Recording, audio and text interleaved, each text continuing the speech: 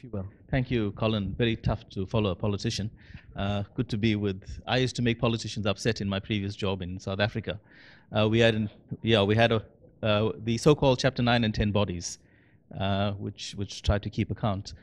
Very briefly, I will focus on what the UN and the UNDP has done in terms of national evaluation capacity. And the way it's been articulated within the UNDP, we came up with what is called the National Evaluation Capacity Workshop Seminar Series, which began in Morocco, went to South Africa, and last year was in Sao Paulo, Brazil, and next year is going to be in Asia, which in essence is a manner in which we brought together governments from various countries to discuss the key issues of transparency, accountability, independence, credibility.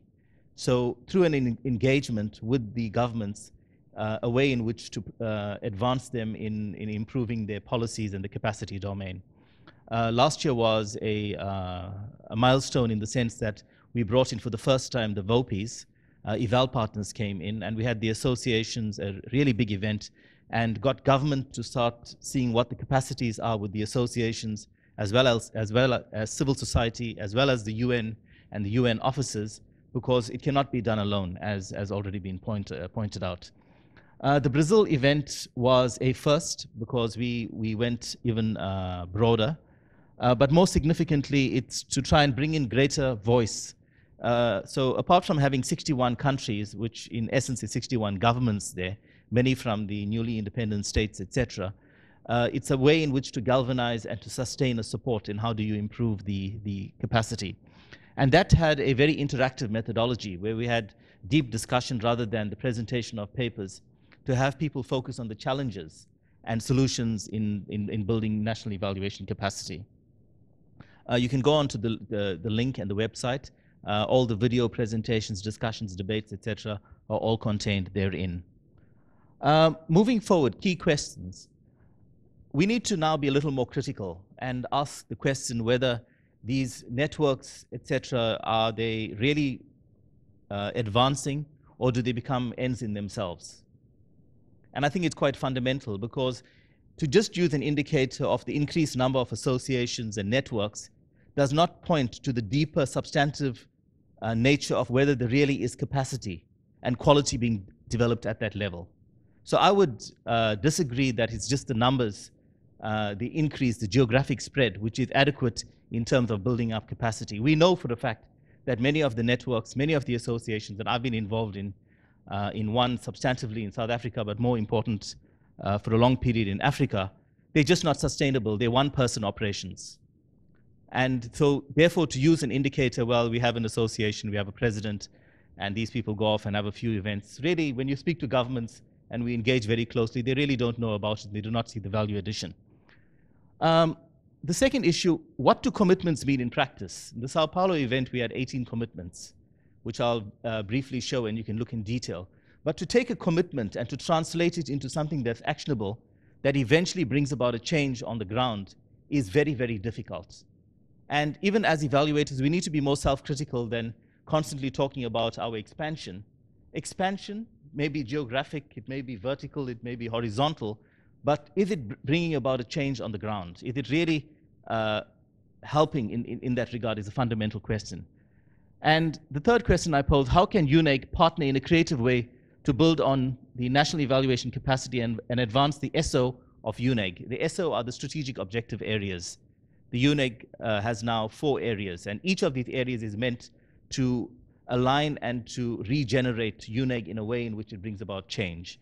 The area that I'm involved in is the evaluation function, norms and standards, peer reviews. There's other areas on partnership, etc.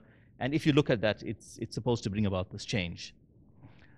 You can go into the link. We don't have time, and you'll see exactly what the commitments are. All this is in the public domain. We've got a new website.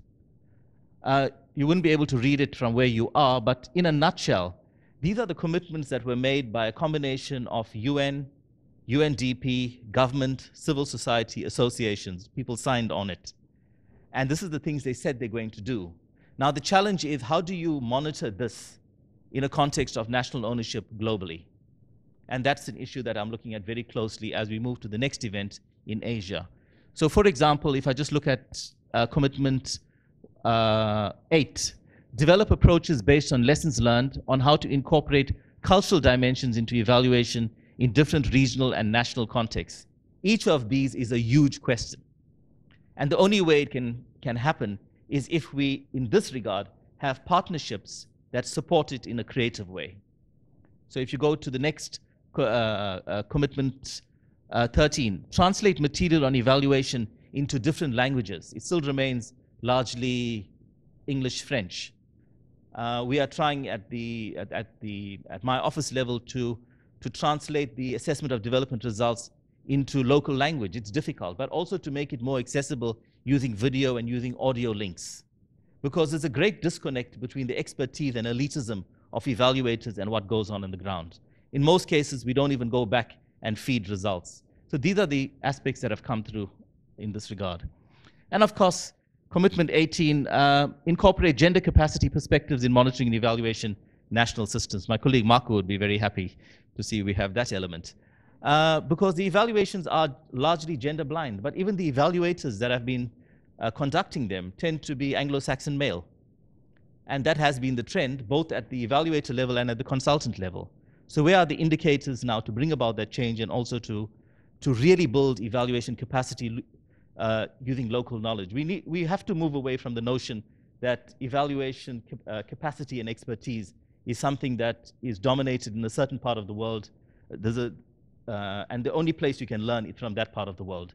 Most of my experience in Africa has clearly shown that some of the deep methodologies that emerge from governments doing evaluators at that level have been extremely powerful. The problem, of course, in the South, there isn't much of a culture of writing and documenting. So because they are not in the mainstream literature, there's an assumption that nothing is happening. And how do you use evaluation to move, for example, the theme in 2004 in Johannesburg, to use evaluation to move from Afro-pessimism to Afro-optimism, and to use evaluation to actually be an instrument also not only to bring about transparency, but also to enhance and improve democracy.